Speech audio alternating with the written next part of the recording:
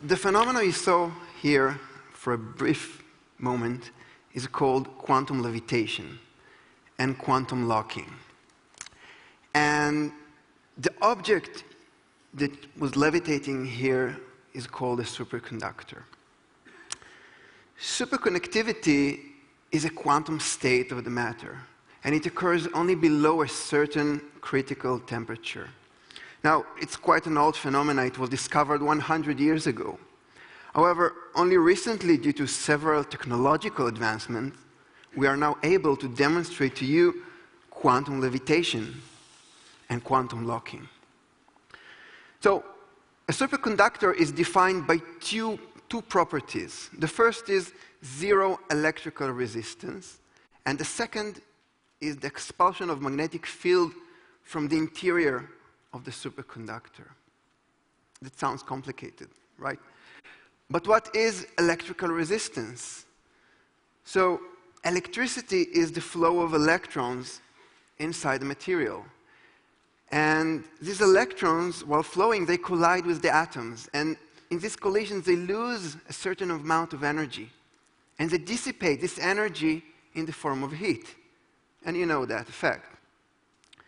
However, inside a superconductor, there are no collisions.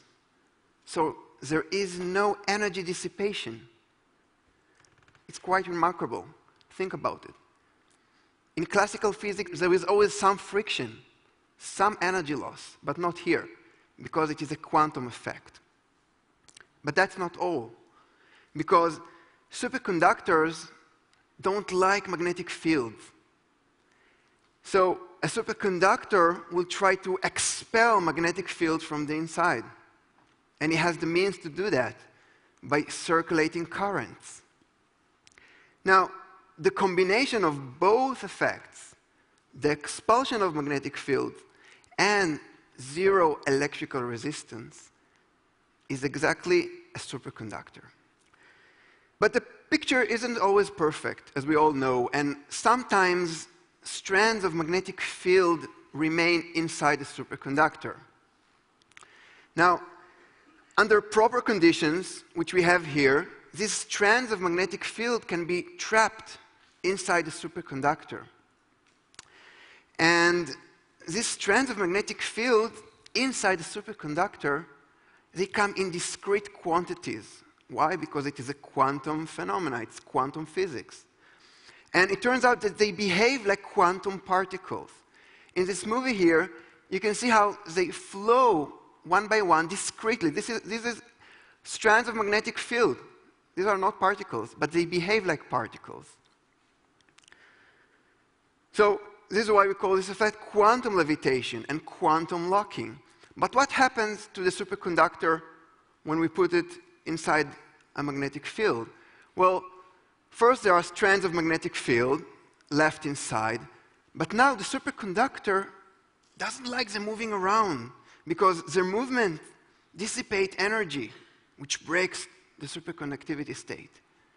So what it actually does, it locks these strands, which are called fluxons, and it locks these fluxons in place. And by doing that, what it actually does is locking itself in place. Why? Because any movement of the superconductor will change their place, will change their configuration. So we get quantum locking. And let me show you how this works. I have here a superconductor, which I wrapped up so it stays cold long enough. And when I place it on top of a regular magnet, it just stays locked in midair. Now, this is not just levitation, it's not just repulsion. I can rearrange the fluxons and it will be locked in this new configuration. like this, or move it slightly to the right or to the left. So this is quantum locking, actually locking, three-dimensional locking of the superconductor. Now, of course, I can turn it upside down, and it will remain locked. Now that we understand that this levitation, so-called levitation, is actually locking, yeah, we understand that. You won't be surprised to hear that if I take this circular magnet, in which the magnetic field is the same all around, the superconductor will be able to freely rotate around the axis of the magnet. Why? Because as long as it rotates, the locking is maintained. You see, I can adjust and I can rotate the superconductor. We have frictionless motion. It is still levitating, but can move freely all around.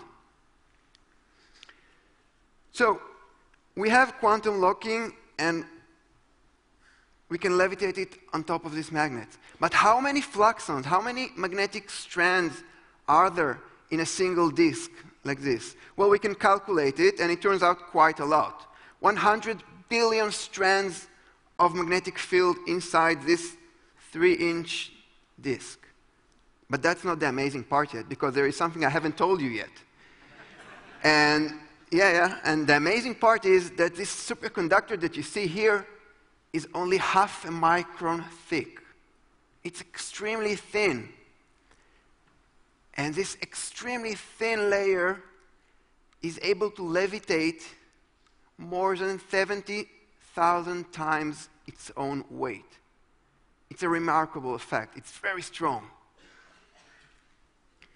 Now, I can extend this circular magnet and make whatever track I want.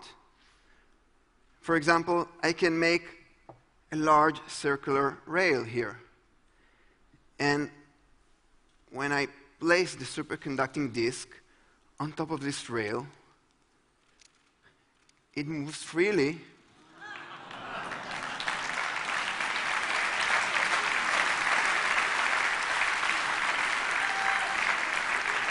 And again, that's not all. I can adjust its position like this and rotate, and it freely moves in this new position. And I can even try a new thing. Let's try it for the first time. I can take this disk and put it here. And while it stays here, don't move, I will try to rotate the track. And hopefully, if I did it correctly, it stays suspended.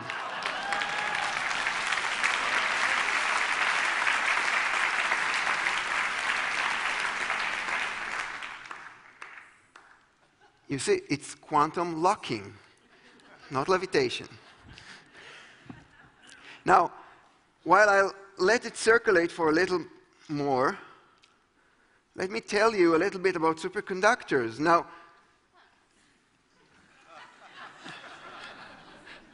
so we now know that we are able to transfer enormous amount of currents inside superconductors. So we can use them to produce strong magnetic fields, such as needed in MRI machine, particle accelerators, and so on.